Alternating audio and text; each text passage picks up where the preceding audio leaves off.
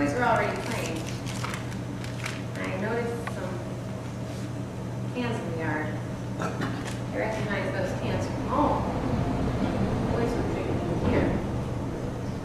I didn't want them to think I wasn't cool, and I didn't want to leave. They offered me a beer, and I said no, but I was thirsty, so I went into the garage for a soda.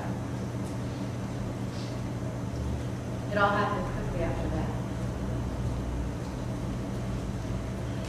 They were grabbing at me, my chest, my butt, even my...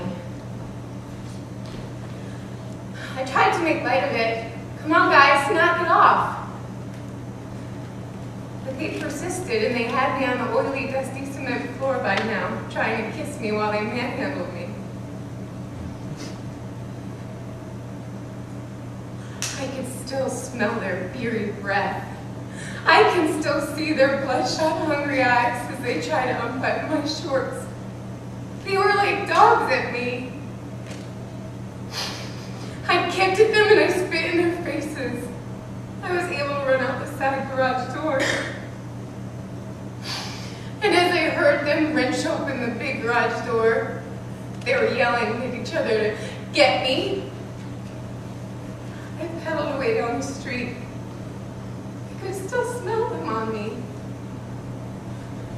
I was dirty. I was humiliated. I was tired. I was stunned. And I was embarrassed. I went to the drugstore to wash up, and the owner recognized me. He asked me what happened, and I said, I fell off my bike doing a wheelie. And he believed me. I rode my bike home and jumped in our pool. I never felt so good to be home. I never told anyone what happened until I was well into adulthood. I finally told my therapist, and we decided it's weird of other fucked up stuff that goes on in my head. I hate to be touched. The smell comes back to me often, and I feel like I always need to be fresh, clean, powdered, moisturized, and perfumed. I don't sleep well. I take antidepressants, anti-anxiety medication, and medication for my obsessive compulsive behaviors. I also self-medicate with alcohol. And I was dangerously promiscuous and addicted to cocaine for more than 10 years. I guess I was lucky that I wasn't raped, but I sure as hell don't feel like it. But you are. We are. It's all right. We're all right. And now we have our own daughter, and we can make sure that nothing happens to her. I hear a voice, you must learn to stand up for yourself, 'cause I can't always be around. When you gonna make up your mind? When you gonna love you as much as I do? When you gonna make up your mind? 'Cause things are gonna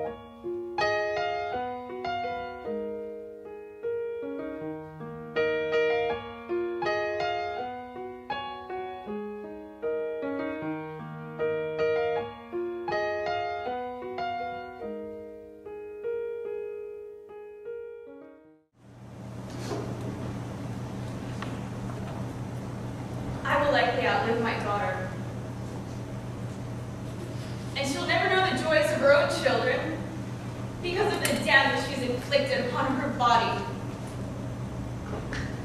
It's hard to imagine her as much more than a child herself. Her organs are also damaged. Her growth, body, mind, and spirit, they've all been stunted. She refuses to enter into an inpatient treatment program. Not enough intensive therapy. I don't think it's about fitting into the next size down. Heck, there is no smaller size. It's about control, compulsion. The kind that would drive a vegetarian to consume 10 pounds of meatballs. A healthy eater to consume 2 donuts in a sitting. It all seems so contrary. It always did. All 4 of our daughters are beautiful and talented, but she was our star, our performer. She had the most amazing singing voice. Could seriously make you cry. She was always a bit shy in life, but all of that self-consciousness seemed to disappear when she was on stage. But strategizing or even fantasizing about her career has become out of reach for her as well. The first time she was hospitalized, she was 12, and she nearly died. At the time, we thought it was linked to some of the events going on in our family.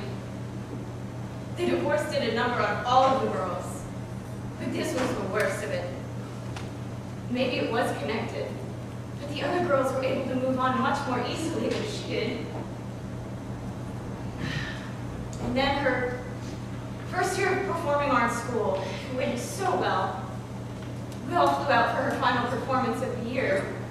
Her acting was good, but her singing stood out. Everyone said so. And then the self-destruction again. That's what seems to happen with her. Every time things start to go well, it starts up again. First, it starts with the pushing of the food around the plate, after going through the theatrics of cooking a huge meal. And then it gets to the point where you can't buy baked goods in bulk too early to make Christmas cookies, because you'll come home to find everything. The 5 pounds of sugar, 3 pounds of nuts, 5 pounds of brown sugar, flour, coconut shreds, chocolate chips, all of it gone. It's a true story. How does one consume such quantities of uncooked food? I doubt she baked those actual batches of cookies herself. Would she really just shovel the contents of the bags down her throat? I couldn't bring myself to ask. We couldn't talk about it. She'd never talk about it. You know, there are 2 things that families of bulimics don't talk about. The money and the plumbing. Because to do so would be callous, wouldn't it? My daughter was never able to get on her own 2 feet financially when she lived on her own. We'd constantly be shelling out money. We always wondered why. When she was working so much, did she still need so much help?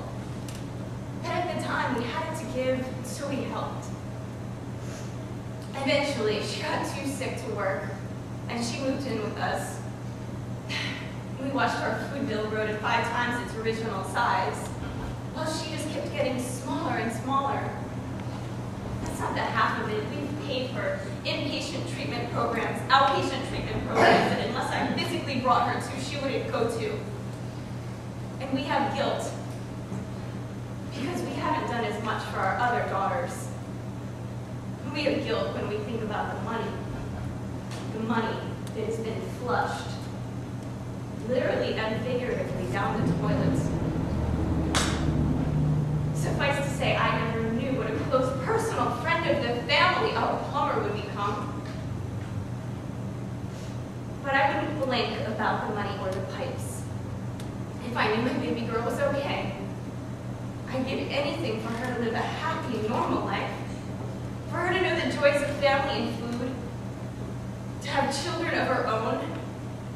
To see how beautiful she really is. And to see me die first. And yet she slowly continues to kill herself. We tapped ourselves out financially.